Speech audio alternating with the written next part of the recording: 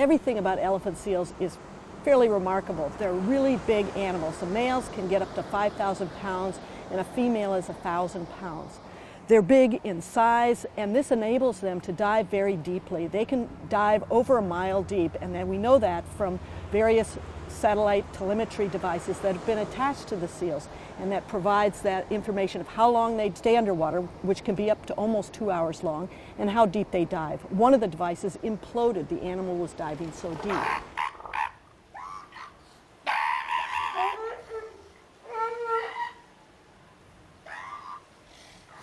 Elephant seals come in to breed one time per year, and that is in the winter months. They come in the males arrive first around in November. The females give birth starting in December, and that extends into March. The pups stay with the females for only 30 days, and then the female weans the pup and leaves. So the season for breeding extends from December through March. At that time, the females will go to sea, and they'll stay at sea for several months. They'll migrate to the north and west towards the Hawaiian Islands. Male elephant seals, on the other hand, migrate far north into the Aleutian Islands. In fact, some of the weaned elephant seals that we've tagged at Point Reyes Headlands have gone remarkable distances. One weaned elephant seal showed up in Russia on Medny Island, which is part of the Kromendorsky Islands.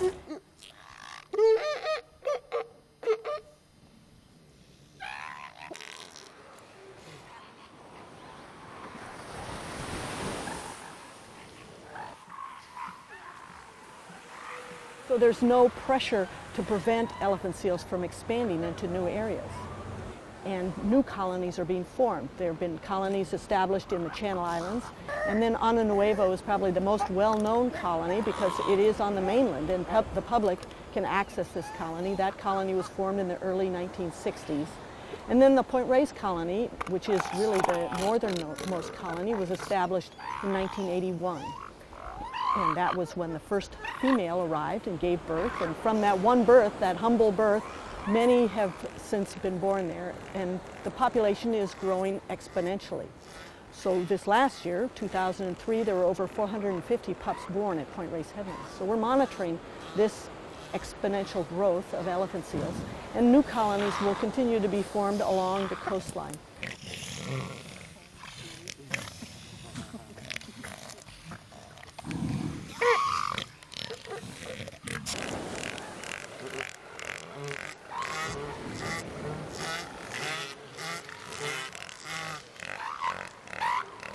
We also looked at how the animals moved from the main colony to other sub-colonies. So mortality was high at the main colony, but it wasn't high at the sub-colonies. And that's one of the things that helps us understand how elephant seal colonies expand, because it's not a continuous expansion, it's in pulses. And something like an El Nino event will be a pulse that will force seals to shift to other little sub-colonies where mortality is lower. They know to shift to these other areas because there have been individual elephant seals that have already gone there.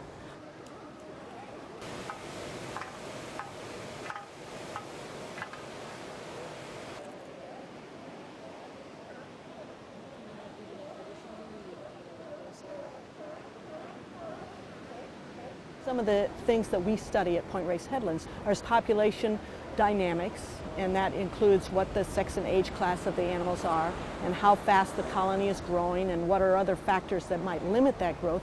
The animals don't recognize boundaries.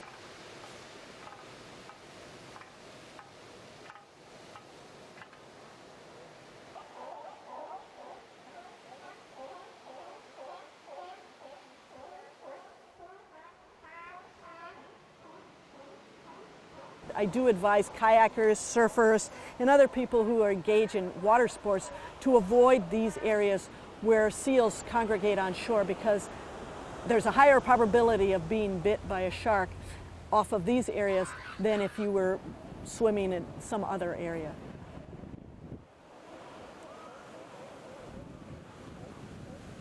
But there's a lot we don't know about how these animals maneuver underwater. We are just scratching the surface with the satellite telemetry.